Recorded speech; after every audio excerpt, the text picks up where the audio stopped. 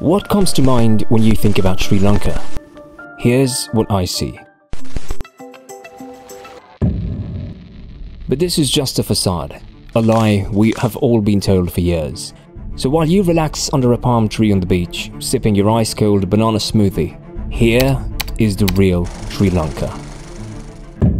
Sri Lanka now and the devastating economic crisis there. The country's economy has collapsed. It's run out of food and fuel and medicine and other essentials. Sri Lanka defaults on $51 billion external debt. Now, the big problem with Sri Lanka is that the government at this point of time is entirely controlled by one family. This is the story of how one family hijacked a whole country, eradicated it with war, corruption and severe poverty, while living a lavish life of luxury in huge mansions with fleets of exotic cars and servants who attended to their every need. This is the real story of Sri Lanka. Our story starts on July 23, 1983. The day that everything changed on the small beautiful island neighbouring India.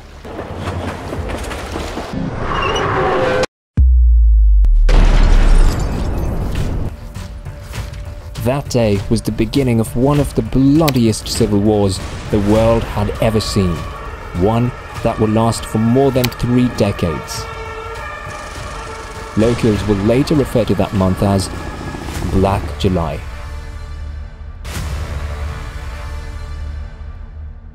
You see, Sri Lanka is mostly populated by 2 main ethnic groups. 74.9% are Sinhalese and 11.2% are Tamils.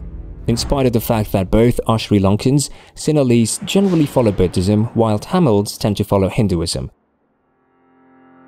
So we have 2 groups of people speaking different languages and following different religions in one place. What could possibly go wrong? So back to our war. As I mentioned earlier, the war lasted for 3 decades and it was horrible, bloody, terrifying, traumatic and miserable as wars are. No one was safe. No one could escape it. But in 2009, after 26 years of non-stop fighting, it finally came to an end. In the aftermath, there was only one obvious winner, Mahinda Rajapaksa, the Sinhalese leader. Mahinda was elected for the first time just a few years ago, and very quickly he managed to do what so many before him couldn't: stop the killing and start building Sri Lanka from its ruins. Since he was a Buddhist from birth, you might expect Mahinda to be enlightened, calm, peaceful and wise. But unfortunately, the similarities between him and Gandhi were non-existent. But nonetheless, when the Tamil Tiger rebels were crushed in 2009, he was celebrated by the majority Sinhalese as a hero for bringing an end to the worst war in their history. When a majority crushes a minority, it's not the utopian ending we all wish for, but at least the worst phase of Sri Lanka's history has come to an end, right? The answer is, surprisingly, yes, and then no. So who is this young hero who managed to do something that so many before him couldn't? Sri Lanka's president, Mahinda Rajapaksa, was born a poor man who built himself from nothing and became one of the best presidents the country has ever known. Kidding. He was actually born to one of the richest families in Sri Lanka and was basically a legacy in the country's politics. Thus, in 2005, when he became the president for the first time, it was hardly a surprise he decided to make the country a family affair. The first to get a job was his brother, Gotabaya Rajapaksa, who was now the country's defense secretary leading the military forces, while Chamal and Basil, his other brothers, were assigned to be responsible for the economic development of Sri Lanka. And they weren't alone. Other relatives were not forgotten. Yes, they had some critics, but if we're being honest, it seemed like this strange arrangement was actually working. The family business was booming. The average income of Sri Lanka was double that of their neighbours. With a flourishing textile industry, manufacturing for top brands, largest tea productions in the world, and one of the leading tourism industries on the planet, they were thriving. Wait, you're probably wondering, what about the scary clips that we showed you in the beginning? The country is now facing 55% inflation, a $50 billion debt, and an unbelievable shortage of medication, fuel, and food. Even school exams were cancelled due to a short supply of paper all over the country. How did Sri Lanka's economy get to this point? If you remember, Mahinda Rajapaksa was elected to office in 2005, and as soon as he became president, he began to place the entire Rajapaksa clan in government positions. Now, typically, hiring family members means you're not hiring the most competent people, but rather the most loyal. And just as to be expected, a combination of increasing dictatorial tendencies and corruption led to their fall from power in 2015. But in 2019, Gotabaya Rajapaksa, the military brother, was elected to the presidency, bringing back the now almost royal family right back to where they belong, on top. This might sound like a joke, but trust us, it's not. To get back into power, Gotabaya went on TV and simply promised huge tax cuts to all the people in Sri Lanka. And with that, started the beginning of the end. Even though the government lost 25% of its revenue, the Rajapaksas were back in power. But that was not all. Gotabaya had another great idea: eco-farming. The results were brutal and swift. In spite of the president's bold declarations that organic farming could produce comparable crops to traditional farming, domestic rice production fell by 20%. Sri Lankans, who were always self-sufficient in rice production, were now starving for the first time in their history. This forced them to import $450 million worth of rice, which pushed the already shaky economy into an even deeper hole.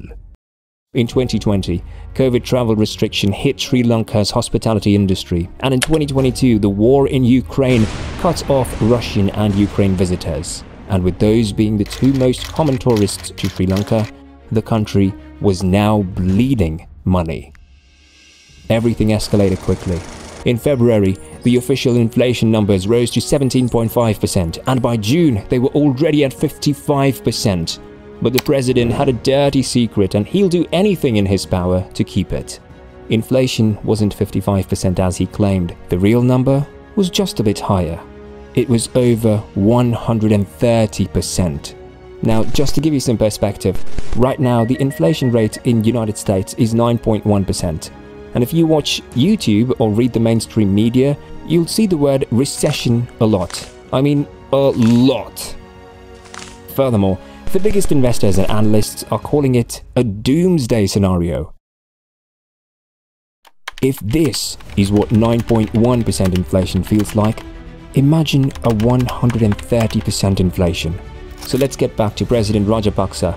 He was spending much more than the country was making, importing goods instead of exporting, and paying cash they did not have, depleting the country's money reserves to the point of no return. Adding insult to injury, oil prices were skyrocketing all over the world, and importing oil to Sri Lanka by sea had become a nightmare. On June 29, 2022, the government announced that it only had fuel for one more day.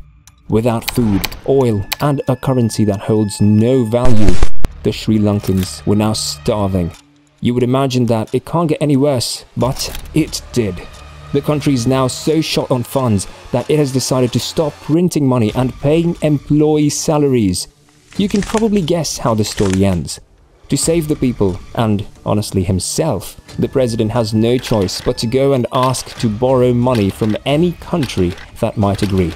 Now, it's not a new thing for countries to borrow money. Just ask President Biden, who owes the Chinese Red Dragon, Xi Jinping, $980.8 billion.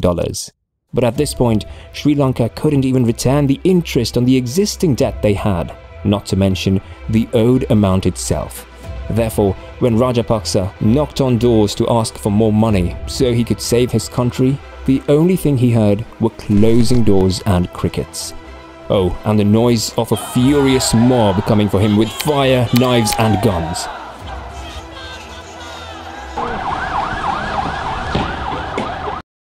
In the beginning, the Rajapaksas tried to hold the people back with military force, but it all fell apart when several Sri Lankan military personnel stopped and joined the protesters. Former President Mahinda Rajapaksa was evacuated, from his official residence after protesters stormed it. All over Sri Lanka, the Rajapaksa family houses were attacked. The president fled in the middle of the night on a military jet to the Maldives and was reported to be staying at the Waldorf Astoria. Staff at the hotel have confirmed that Gotabaya and his family are staying at the luxury hotel, where a one-night stay typically costs between $5,903 and $8,760. On June 10th, hundreds of thousands of protesters broke into President Gotabaya's official residence. While they took over his mansion, swimming in the pool, playing his piano and cooking in his kitchen, they have also managed to find 17 million Lankan rupees stashed all over the property. In the current situation, Sri Lanka only has one option left: fight for its existence. But where are the Rajapaksas? Following some well-needed R&R on a private island, President Gotabaya flew to Singapore for a private visit. The Singaporeans have kindly asked him to leave by August 11, 2022, and he's expected to return to Sri Lanka to face the music. But what about Gotabaya's brother, the first Rajapaksa president, the OG strongman of Sri Lanka? Surprisingly, Mahinda Rajapaksa didn't run. Sources say that there is a huge rift between the two brothers, and the original GOAT Rajapaksa is planning his comeback to power and grooming his son Chamal to take over. Although almost everyone has an opinion on the Rajapaksas, there is no doubt that they have achieved something that no one else has. They saved the country from a bloody 3-decade war, transformed it into a liberal paradise and the strongest economy in Southeast Asia, and then completely destroyed it in less than 20 years.